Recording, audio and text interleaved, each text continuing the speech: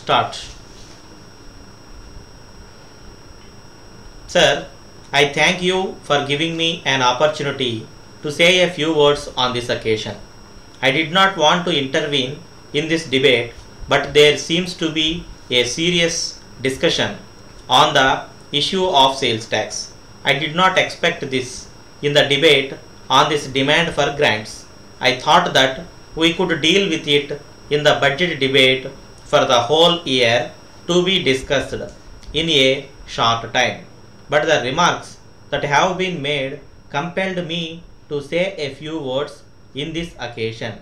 We may discuss this problem of sales tax not from the point of view of party politics but from the point of view of the welfare of the state and the requirements of the government to carry on their functions.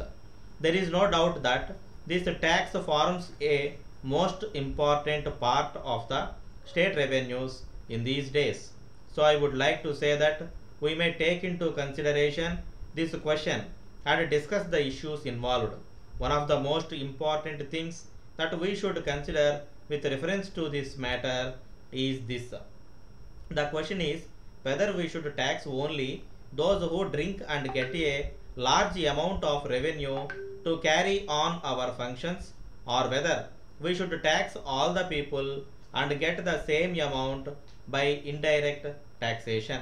It seems to me that it is better to levy a tax upon all the people than to levy a tax upon an unfortunate section of the people only. There is no reason why it should not be done when we know that the source of revenue is bad and that the victims are only an unfortunate section of the people. It seems to me clear that we should find a way out. I am sure that one indirect tax on all the people will be the right thing so far as this matter is concerned. At the same time, I do not say that it is a good thing to tax all people. I do not say that foodstuffs should be taxed. But in this connection, one point that must be borne in mind is this. When we want some revenue and when we have to decide whether we should tax a few unfortunate people who are poor or whether we should tax everybody, we have to take into account the incidence of the tax so that it may fall on everybody.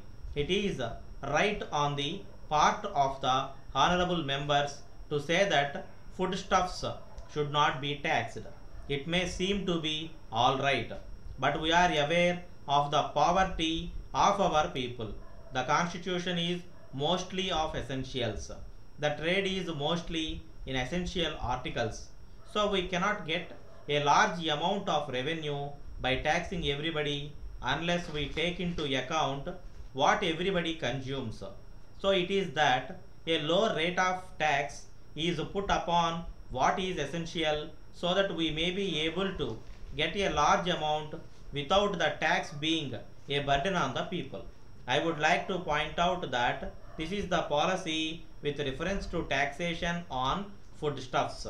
Honorable members may know that this question may be considered from another point of view. We are taxing everybody because all the smaller shops go out of the purview of this tax. So a large number of poor consumers are not taxed. So that is what I plead on behalf of the government with reference to the taxation on poor people, though we agree that we are taxing everybody to some extent. If we do not want to tax people who drink and if we do not want to tax everybody through the sales tax, the only thing that we can do is to reduce the total expenditure in the budget for the state. But it must be pointed out that honorable members have asked for more expenditure on this and that is a very honest demand which must be met. So there is nothing that will be gained by reducing the revenues of the government. If we do that, there will not only a reduction in revenues but also a reduction in government expenditure. So it is necessary for honorable members to bear in mind all points of view when they criticize a particular policy of the government with respect to sales tax, I may say that we are trying to do our best in the matter. Will be not only అది మధ్యలో there will be not only a reduction అని రావాలి చెప్పాలి.